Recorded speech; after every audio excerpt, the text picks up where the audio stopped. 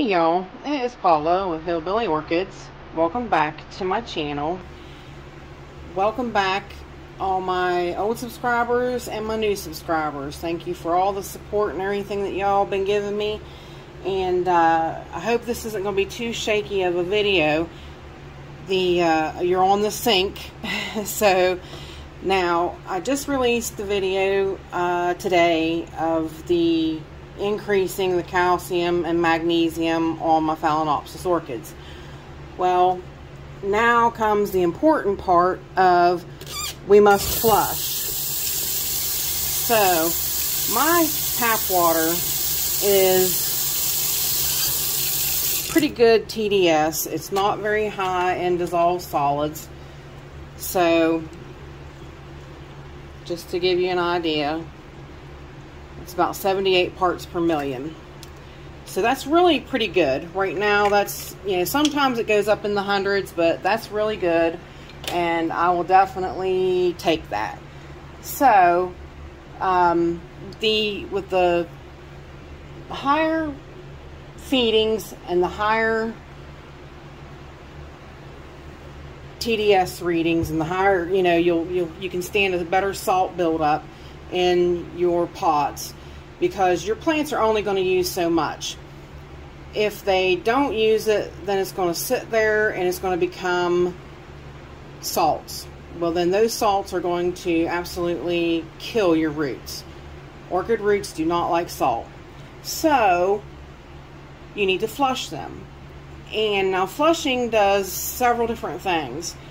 Flushing dissolves that salt and moves it around again, which makes it readily available again for your roots. Remember me telling you, here's your roots. Well, they can only take what they're right in line with and what's right beside them. They can't reach out here and grab nutrients. They have to take what's right here beside them. So when you're flushing that around, you're re-putting new nutrients right beside that root. So it's going to be able to absorb it again. So that is a plus for it. Also, it can help adjust the pH within your pot. Sometimes the pH gets really high, and sometimes that causes, on the scale I've showed you, which I could put one up on the screen. You have a certain area like 5.8 that is just like a perfect down the line of where your nutrients are absorbed at that certain pH. So, you need to kind of keep your orchids at that range. And sometimes you can, your fertilizer mix, like Jack's 2-part system has great buffers and stabilizers in them to actually make the pH good. But if the pH inside that pot is bad as well, that affects your liquids going in. So, that also means is another good reason to flush. But I had a viewer watch, and she's like, or they were like, I can't remember if it was a she, he, and I can't remember who it was now. But I told them, I said, I'll do a flushing video because I'll show you, because I'm going to have to flush these guys. After giving them, 300 parts per million of the calcium, magnesium, and sea kelp mixture, I waited about 48 hours, and now I want to flush these pots really well. So what I do is and with Phalaenopsis, of course, you want to watch the crown. Now, a lot of people don't. A lot of people can get away with getting water in that crown, and they claim, even Rick L., he was really strong on the fact that, out in the wild, they get rained on, and they don't get crown rot, which he's absolutely right.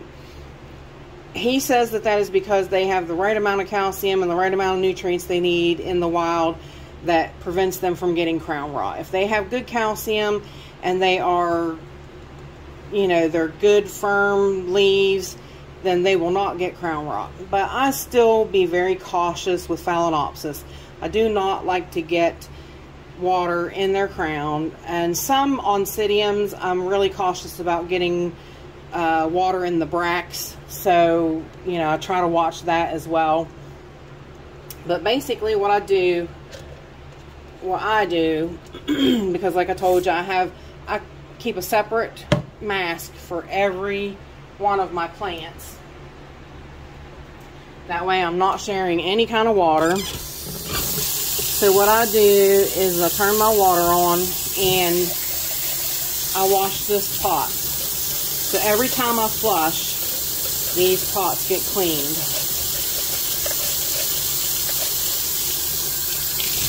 So I know that that is clean. So, you know, all the algae is gone. Everything is gone out of here. Any kind of buildup, anything like that. That way I know it's all out of there. Then I take my Phalaenopsis and I hold it for several seconds over one certain area of pot. And I just let the water run through. And the water is tepid. It's kind of on the coolish side, but not, it's warm but cool, you know what I mean, like what you'd put a baby in, I guess, to bath them in. You don't want it to be too cold, you don't want it to be too hot. So you just let it run through the pot. And I sometimes take my hands and just rub the outside. Actually, you guys ain't really even being able to see that, are you? So let me adjust the camera a little bit up to, there we go.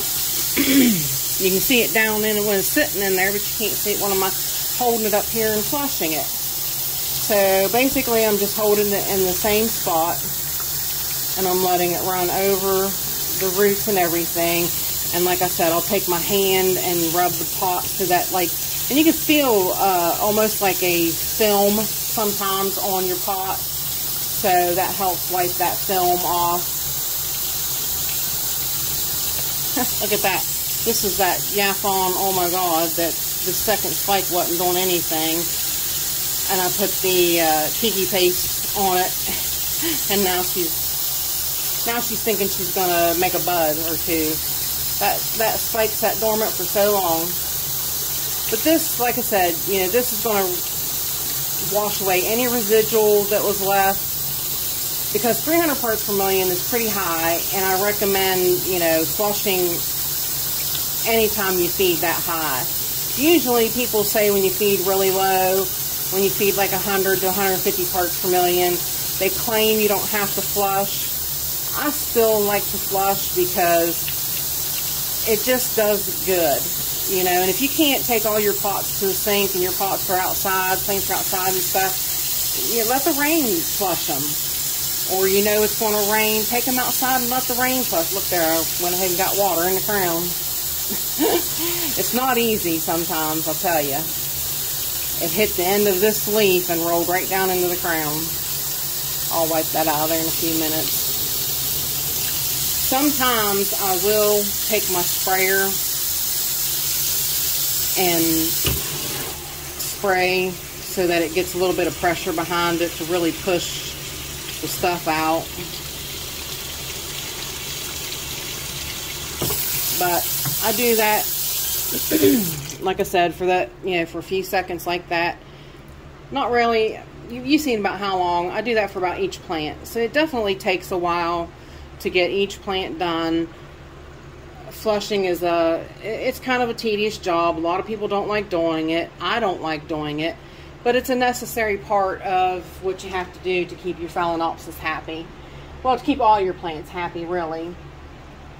The best part, too, in flushing is with your, like, Cattleyas. This is the best time when you do this. When it's time to flush them, they're so awesome to flush. I don't mind them at all. They're not picky at all. Sorry, I'm all in the camera way now since it's way up high. But of course, like I said, I've washed my tub that it's sitting in, pot that it's sitting in. Then rinse them the same way. But the nice thing with them is you can really rinse the leaves. These guys are awesome with being able to clean them up really well. It knocks the dust off of them, you name it. It's really good. really, really good. So, and then you just rinse them, rinse them, rinse them. But I don't mind doing them because you can be a little messier with them. With Phalaenopsis, I just try to be really cautious as to how I throw the water around. But basically that's it, and they should be good to go for another month. That's what I do, is I flush mine once a month, most generally. The Phalaenopsis has been a little bit more since the issue with the increase of the nutrients and supplements. So I definitely try to make sure that they get flushed more. But it's really beneficial for your plants to flush them. So try to take the time. Some people, it takes me like a whole week. I'll take a certain shelf and I'll do nothing but flush that shelf. So, but it's a beneficial thing for your plants. So it's maintenance, it's upkeep, it's things that, a grower don't really like to do, but it's things we got to do. And I also do my mounts the same way. The mounts are good too because you get to wash the dust off of them and things. Oh, let's see, let's do this one here. This little green fly. They're relatively easy, but sometimes stuff builds up on the mounts as well. So it's good to flush them as well. It gets all the dust off of them, gets all the buildup off of them, gets any salts that are not dissolved, and flushes them around. Plus, it's a good straight up drink of good clean water for your orchids. So, with that said, I do believe that covers everything. I appreciate y'all stopping by and hanging out with me. I hope this helps you understand a little bit more about flushing and why it's important. So, bye for now, y'all. Till we meet again.